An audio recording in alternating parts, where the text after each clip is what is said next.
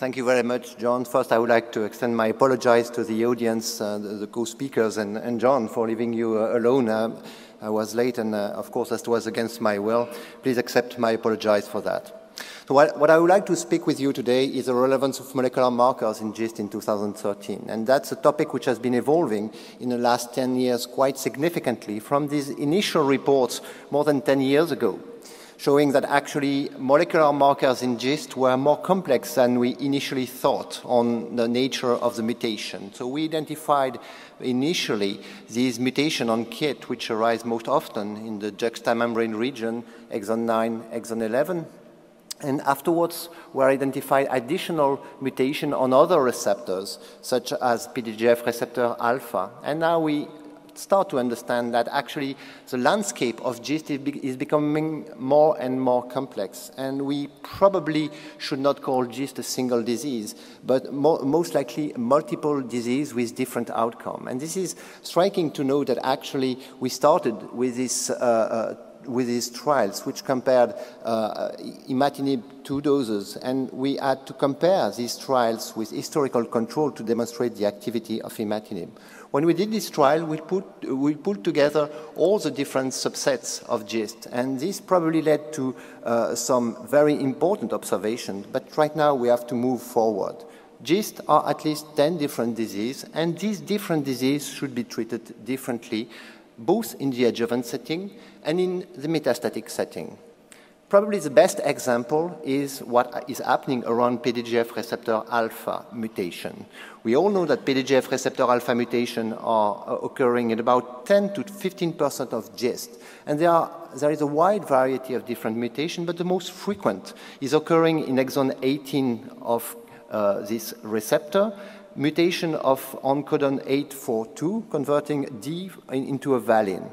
And actually, this mutation encodes for a very resistant protein to imatinib.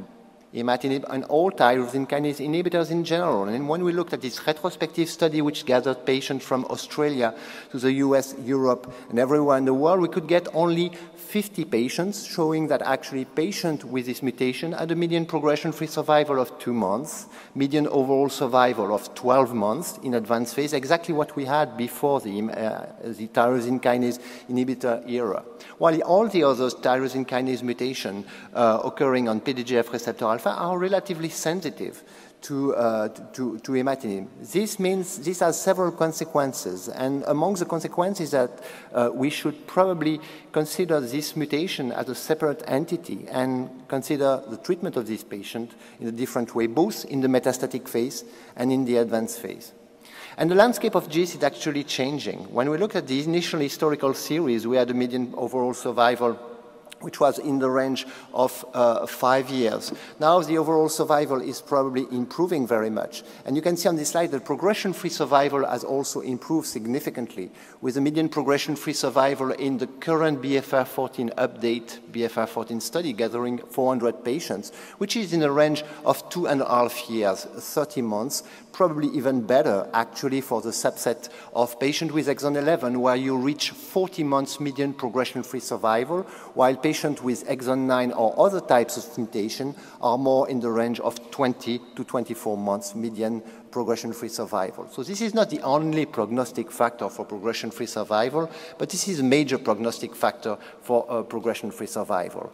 And we have this parameter, which is not only a prognostic value, but also of predictive value. We now all agree to treat patients with exon 9 in advanced phase at a dose of 800 milligrams per day. Whether we should do that in the adjuvant setting remains an unsolved question. Hopefully we'll have a worldwide try to address this question. Different molecular subsets of GIST should be treated differently, both in adjuvant and in metastatic phase. And the adjuvant phase, probably this landscape is going to evolve very much.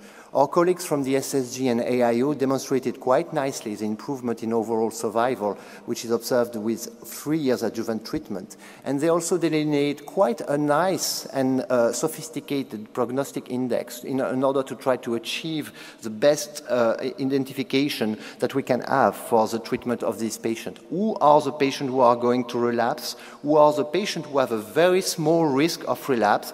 This is now based, this should now be based on 5-digit 5-digit parameters, which are the size, mitotic count, the site of the primary tumor, the presence or absence of rupture, and importantly, the mutation. This is guiding the treatment.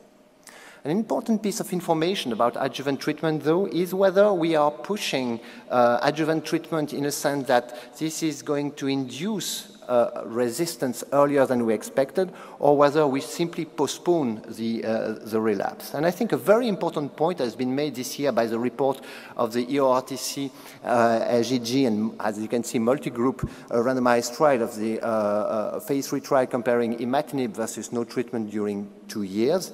And actually, we observed very similar findings in terms of progression-free survival in high-risk patients. More importantly, in my opinion, is the right-hand panel, because this slide shows you the imatinib failure-free survival, which means the time at which the patient is progressing while receiving imatinib, either in adjuvant phase or in metastatic phase. And what is shown on this slide is that we apparently have no difference. There is a slight advantage for the adjuvant treatment.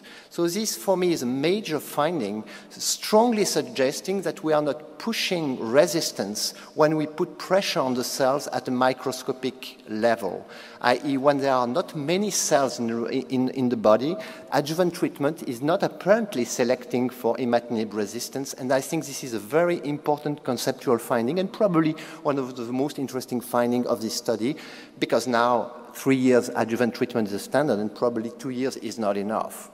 This also points out to the very important concept that is still not explored and not solved, which is whether we should investigate further surgical removal of the lesion. In other words, is the probability of resistance, molecular resistance in GIST, a function of tumor cell mass, which is intuitively something which is logical, but which is not yet proven. And this certainly calls for a new attempt to do a randomized trial evaluating surgery to completely remove metastatic masses in an advanced phase. This is a major conceptual question which needs to be answered. Molecular resistance in GIST is not only in first-line metastatic phase, also in second line. We all know the results of Sunitinib in terms of time to progression. We observed that the resistant mechanism which were in place for imatinib are also in place for Sunitinib through the emergence of a multifocal, multi-clonal resistance emerging at progression. And not only primary mutation has an impact on the outcome of these patients in second-line Sunitinib, but also the secondary mutation which are arising most often on exon 17 or 18 or exon 13 and 14, which are more sensitive to Sunitinib pressure, have prognostic value in advanced phase. So that's a finding which is important. And what we start to see is that not only the problem is a selection of clones, but also the heterogeneity of this clone which is arising. And this has been very nicely shown in a completely different model, renal cell carcinoma, in a paper which was published a bit more than 1 year ago in the New England Journal of Medicine, showing the multiclonal evolution of tumor cells as early as in the localized setting, more evolving in the metastatic setting. Very important conceptual design. Maybe some other drugs have a broader form of activity. Regorafenib was shown to have activity in GIST failing imatinib and Sunitinib. It has a slightly different kinase inhibitory profile. The GREED trial was reported a few months ago in the Lancet and showed quite nicely in a well-balanced population of patients with a good performance status and extensive pretreatment in advanced phase that actually regorafenib was able to postpone progression in this group of patients, with an improvement which was observed in all subset of patients, and with an improvement which was not translated into an overall survival improvement because probably of the crossover. What is interesting in this observation, and this was reported by Georges Dimitri and collaborators recently, is that the benefits of regorafenib seems to be of similar magnitude in exon 11 and exon 9. The subgroup of patients with other mutation is too small to draw a definitive conclusion, but this is by itself a very interesting observation, slightly different from what we have with imatinib and Sunitinib. And probably to address this question, in the immediate future, we will have technologies which enable us to look look at this question through liquid biopsies. And this was reported this year at ASCO by Georges Dimitri and collaborators again, showing that you could address the question of molecular heterogeneity through a simple blood sample in some of these patients. With this beaming technology, what was very interesting is that you could confirm the nature of the mutation from the primary tumor in the circulating DNA, but also that you could find additional mutations, secondary mutation, looking at this plasma circulating DNA. This is a major this is a result of major significance, and I think we will use more and more this technology in the future. Other agents are also of interest. So nilotinib failed to be superior to best supportive care plus other TKI in this randomized study. This year, we reported the final results of the phase 3 trial of nilotinib versus imatinib in first-line treatment of GIST, and we observed actually in this face-to-face comparison, one-to-one randomized setting, that actually some molecular subgroup had a poor outcome. Exon 9 do badly with nilotinib, while exon 11 seemed to do very similarly to imatinib in this study.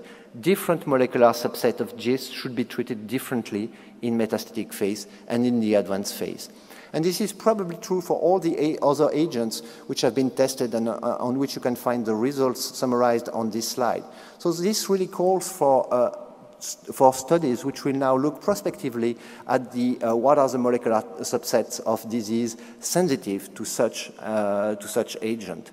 This approach, which was illustrated here with dasatinib, which failed to demonstrate its activity, was of interest, looking at the presence of the activated target in the tumor cell as a predictive factor. Maybe tools like that will be helpful for the future.